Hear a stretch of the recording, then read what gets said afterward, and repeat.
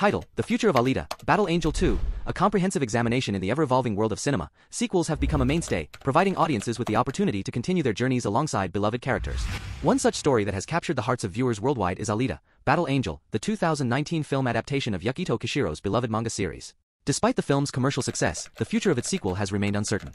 In this informative article, we will delve into the intricate details surrounding Alita, Battle Angel 2, examining the fan support, director interest, Disney acquisition, and potential cast.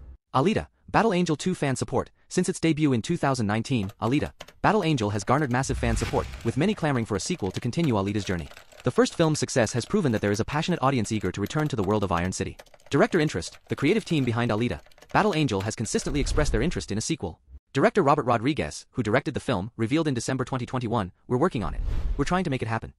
Rodriguez's commitment to the project is a strong indication that the story of Alita will continue if given the green light. Disney acquisition. In January 2019, Disney announced its acquisition of 20th Century Fox, a move that brought significant changes to the entertainment landscape. This merger has had a profound impact on the potential development of Alita, Battle Angel 2. The film's future now lies in the hands of the studio, and the road ahead has been a bumpy one. Speculation and hope. The talented cast of Alita, Battle Angel has expressed their desire for a sequel. Christoph Waltz, who portrays Dr. Dyson Bohannon, stated, "I would love to dive into this character again." Rosa Salazar, the titular actress, shared similar sentiments, expressing uncertainty about the sequel's status but remaining hopeful for its eventual realization. Plot setup. The first Alita, Battle Angel film introduced a rich and complex world, filled with unanswered questions and tantalizing plot threads. These elements serve as a strong foundation for a potential sequel, which would continue to explore the depths of Iron City and the enigmatic city of Zalem. Director's vision. Robert Rodriguez and James Cameron, the film's director and producer, respectively, had plans for a sequel that would have delved deeper into Alita's origins and the mystery surrounding Zalem.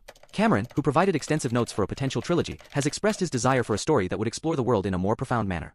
Detailed notes from Cameron. James Cameron, the producer of the first Alita, Battle Angel, provided extensive notes for a potential trilogy. These notes were a crucial part of the creative process, ensuring that the story would be cohesive and engaging.